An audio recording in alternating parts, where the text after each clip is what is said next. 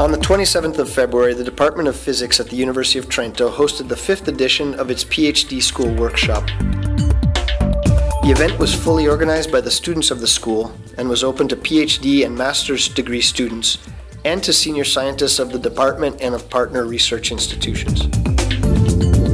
The idea of this workshop was to give a chance to PhD students to meet each other and to know what are the main field of research done here in Trento. The workshop was organized in 2 morning sessions of talks and a lively poster session. It continued with the official opening of the academic year, followed by the Lectio Magistralis on the topic Cold Atoms, Weak Measurements, and Feedback for Timekeeping.